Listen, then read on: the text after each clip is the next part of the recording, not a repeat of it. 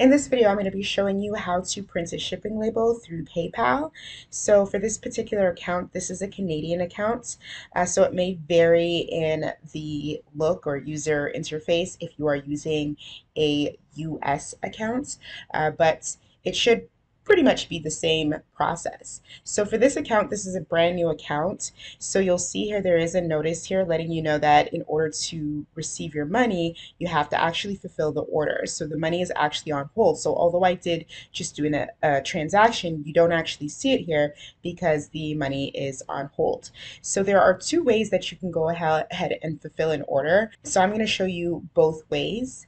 So the first way is if you only have one transaction, you can actually just click on the transaction because it will be the first one at the top, and you can go ahead and open that up. And you will see here that you have the option to click on this button that says ship. So we're going to click on that, and then it will open up to this page. But before I go ahead and do that, I'm going to show you the other way.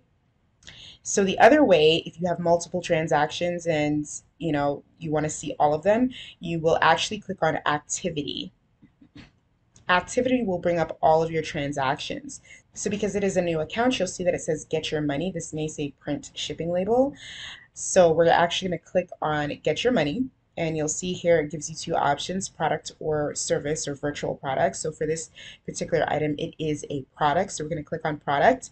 And then you'll see that it says add tracking info or print shipping label. So because we're actually printing the shipping label through PayPal, we're going to click on print shipping label.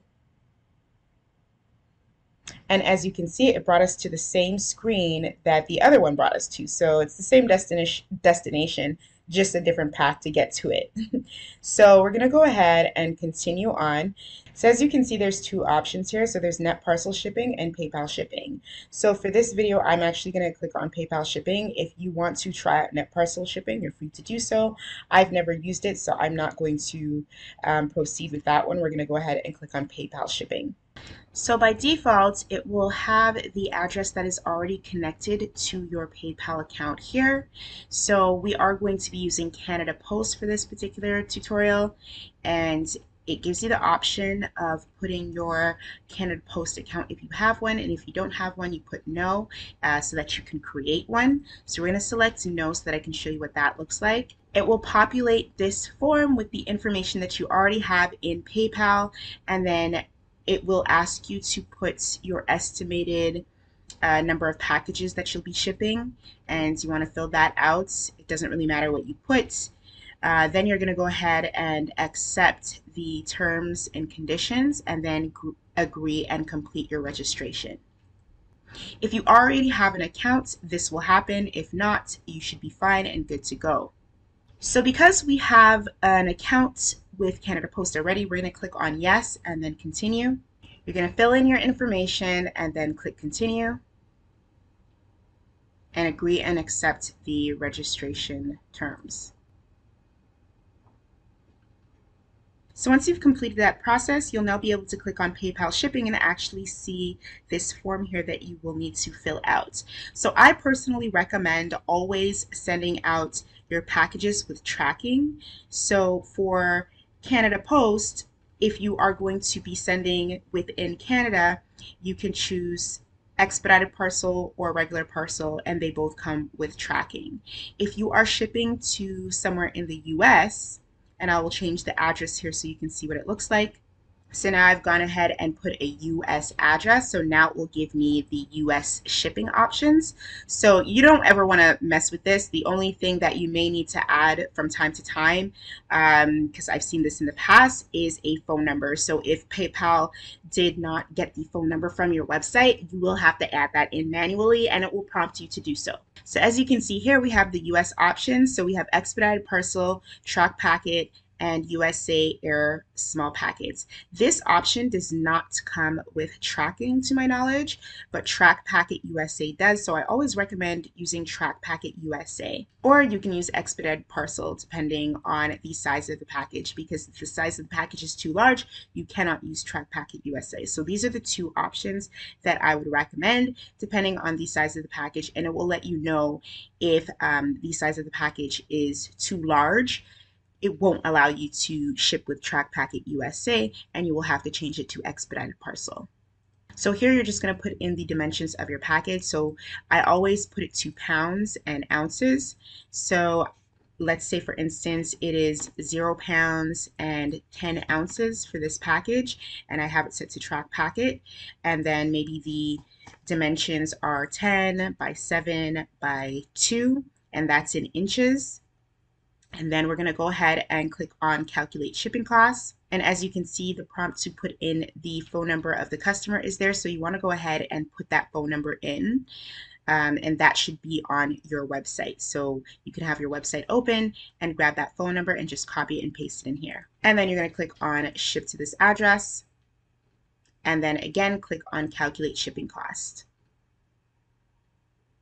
So as you can see here, it has given me a price for this shipping. So it is giving me $17.06 for the Track Packet USA for a package that is 10 ounces with these dimensions. Now, if I were to change it to expedited parcel, and we're going to do the same dimensions, you can see the difference in price. So we're going to go ahead and calculate shipping costs again. And you'll see that it's $19.97.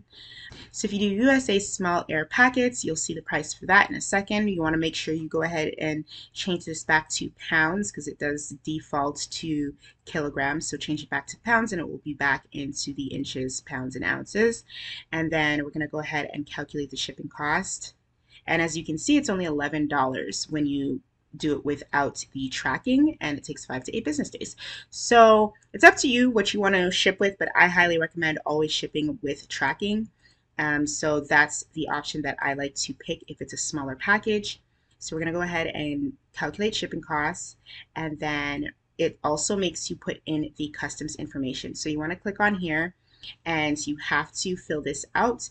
So normally I just write something simple like, lip gloss, and then the amount, and then the value of the package. So I usually include the shipping in this. I'm not sure if you're supposed to or not, but I put in the value, whatever the value is, and then you go ahead and put the pounds and the ounces again.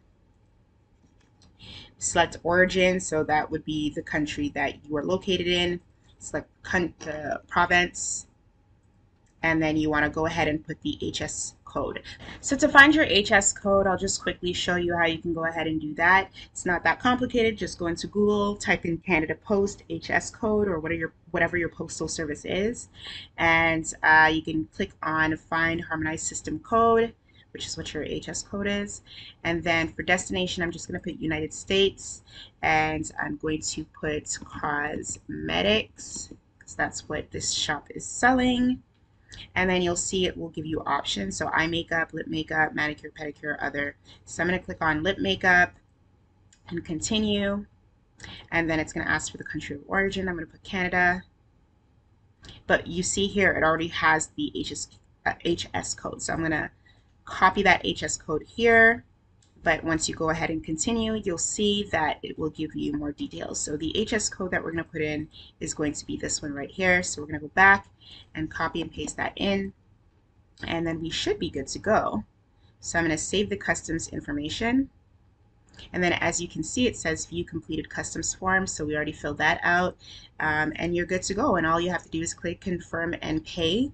I'm not going to go ahead and do that here, but once you do that, it will bring you to the actual shipping label that you can print. And I believe you only have like 24 hours to actually print these shipping labels. So you want to go ahead and do it right away. If you run out of ink or something, save it to your desktop or something so that you can print it later. But you do have a limited time to print the shipping label. So that's pretty much it. That is how you print your shipping label with Canada Post through PayPal. And if you have any questions, let me know.